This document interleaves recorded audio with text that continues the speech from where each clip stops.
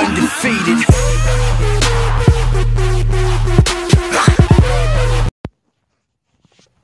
What up, YouTube? So, tomorrow we got a couple fights. Just gonna talk about the Crawford and Lundy fight real quick. I mean, it is what it is. This is just another easy fight for Crawford. And I'm not mad at it. I don't have nothing bad to say about Crawford. I will say that I think his next fight needs to be a much more meaningful fight. But, this isn't a horrible fight. You know what I'm saying? I don't think Lundy really should be in, fighting Crawford. But it's not a horrible fight. But, Crawford is definitely going to just separate himself, be able to show, a huge gap in skill. I just don't see any way that Lundy would win other than a puncher's chance, which it's just not going to happen.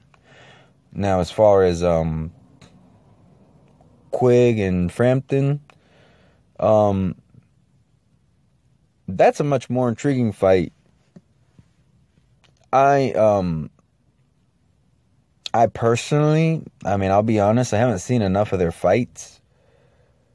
But from what I have seen, I'm going to go ahead and go with Quigg.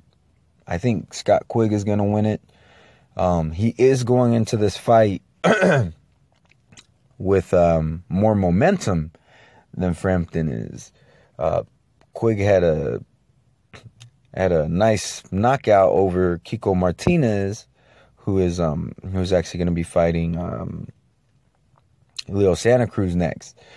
But he had a nice knockout over Kiko Martinez, while Frampton did win his last fight. It was his U.S.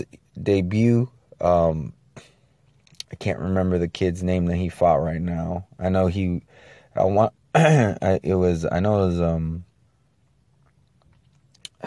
really can't remember his name. But I do know that in the first round, Frampton got knocked down twice. And he was able to bounce back and win by decision, but it wasn't necessarily a very impressive win.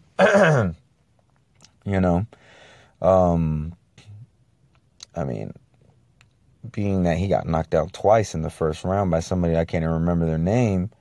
Don't get me wrong, Kiko Martinez isn't exactly the biggest name either, but I at least knew who he was.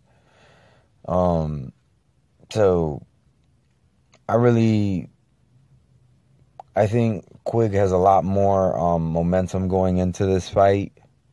I would say he should have more confidence than Frampton going into this fight.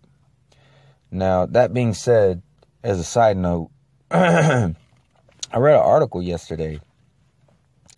It was kind of funny. I guess they were fighting over the dressing room. Like, they were literally, these two guys, they fight for a living. They get in the ring with people who are in there to hurt them and get them out there. Or get them out of there, And they're going to fight over a dressing room? I couldn't help but to think about a video that I saw a while back by Blood Boxing called Fagton and Queer. He was making a play on their names, and Blood Boxing was outraged or upset or whatever you want to call it about the whole situation with Rigondeaux, and he kind of took it out on them, and which is fine. If you feel that these two guys are getting better treatment and Rigondeaux is getting unfair treatment, I could definitely see why you would kind of take a shot at him. At the end of the day, we're all just boxing nerds. We all really do respect these dudes. It's just out of passion, you know. Sometimes we say things that we may not necessarily mean at face value. So that being said, I couldn't help but think about him calling them queer and fagton after hearing that they're fighting over the dressing room. I mean, it really is female-ish. And, I mean, I don't know. Maybe both these guys are starting to become divas. I certainly hope that's not the case. I hope that maybe this article is just it being sensationalized, because that's the other thing. Like, you got to remember, when you read articles and you read stories, the person writing the story or the article, their job is to sell that to you. Even if you're reading it off of a free website, a website that you don't have to pay any kind of a subscription to access every month, even then, they're selling that to you. Because the more hits that they get online, the more money they're going to make from the advertisers. It's just like TV. Internet is you know, TV is slowly kind of going away with all these new services and everything. Well,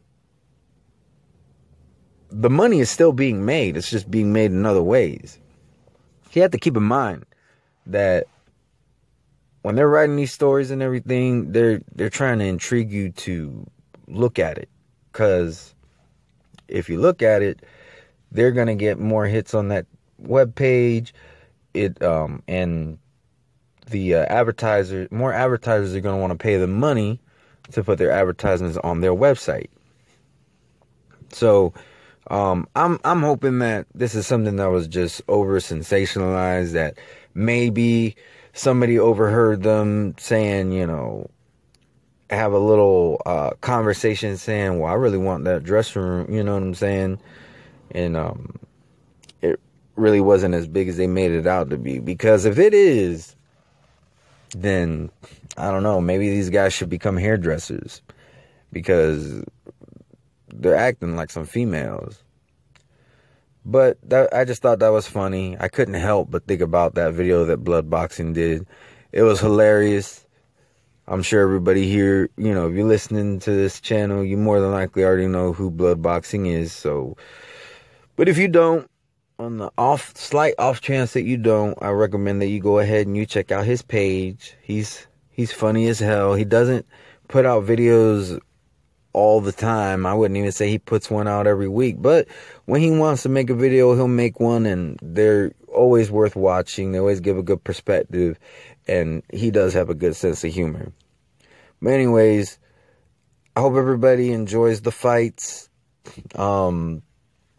Verdejo's fighting as well. He's fighting, you know, another stepping stone for himself. He's another one that I'm not mad at. I just hope that his next fight is going to be a more meaningful fight. But Verdejo is still a prospect as well. So even if his next one isn't a meaningful fight, I know sometimes prospects have a harder time getting some of these bigger names unless you're an anomaly like Anthony Joshua, who even as a prospect had people like David Haye talking about him, you know, and even more so now that he has this fight against Martin that got made. So, but I hope everybody enjoys the fights. Hope everybody has a safe weekend.